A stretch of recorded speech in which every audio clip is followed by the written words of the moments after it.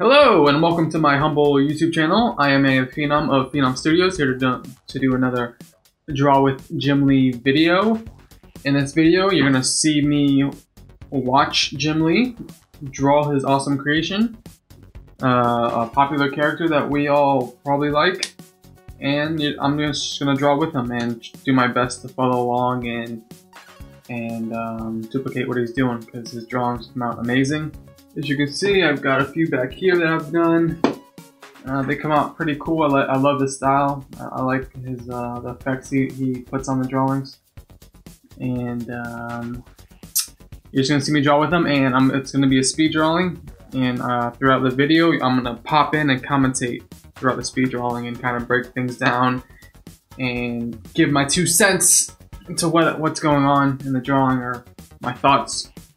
So without further ado, let's just get right into it. I've done enough talking, and let's go. Hey guys, so the first thing I do with these drawings is I'll skip to the end of the Jim Lee video and see what the finished artwork looks like, so I know how it fits on the page. Because a lot of times if I just start drawing with them right off the bat, I will do it too small, the drawing too small, too big, or too much to the left or right, whatever. I'll just skip to the end of the video, see what the finished product looks like, so I can get it as perfect as possible. It doesn't always turn out like that. Sometimes it'll still go off, but it's more accurate than if I didn't do it that way.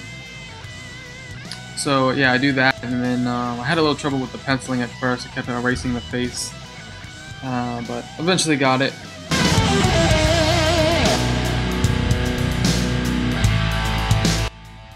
I was really happy with the outcome of this, because I've never done a reptile type monster before, because I don't know how to do scales.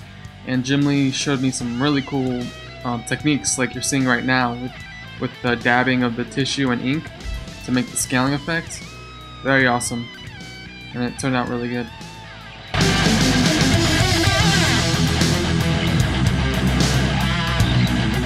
It's crazy because when you throw down ink like that, it just looks like a horrible mess, and if you didn't know, you'd just think that the drawing just went to complete crap, but you just have to trust the process. As you see, it's starting to come together. You take those blobs of black and then you start hardening the edges and making them crisp and turning them into something. And then later on, you're going to see when the whiteout comes into play, and then just adds a lot more to it.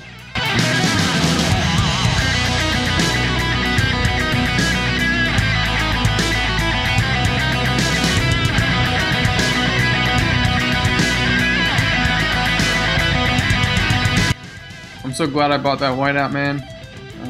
It's so helpful.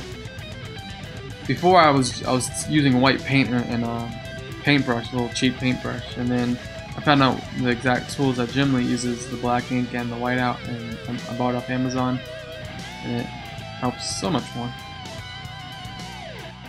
With the whiteout, you can correct things, fill in highlights, and just completely just fix total mess ups. You see the scales next to his cheekbone. I filled that in and I found that too bright, and then you'll see me darkening it up later on.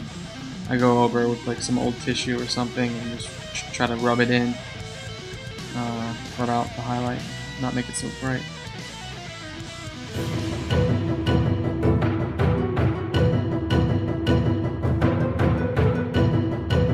Well guys, I hope you liked that drawing. It is right here. I highly enjoyed doing this Killer Croc. It was cool learning how to do the textures of the scales. I don't think I've ever had to do scales before, so leave it to Jim Lee to teach me something new. I pretty much I'm always learning something new when I watch these Jim Lee videos, so this was really cool doing the scales. Also love the pose. Right now in my art career, I can't really draw things with motion. I mean, I can, but it won't look good like this. Anytime Jim Lee draws something, it's like there's motion to it and there's expression to it.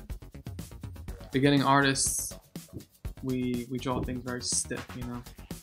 So I'm really happy with this pose and how it came out. And the blood's cool. Please let me know what you think of the drawing in the comment section below. Also hit the like button, I would highly appreciate that.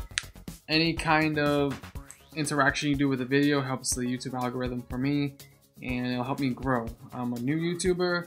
I'm still figuring this out. If you have any suggestions on what other videos I can do or how to make these drawing videos better, let me know your input, good or bad. Please let me know what you think. I highly appreciate anything you do, anything you guys do. For this video, I am done. Thank you guys for watching. Until next time, Phenom out.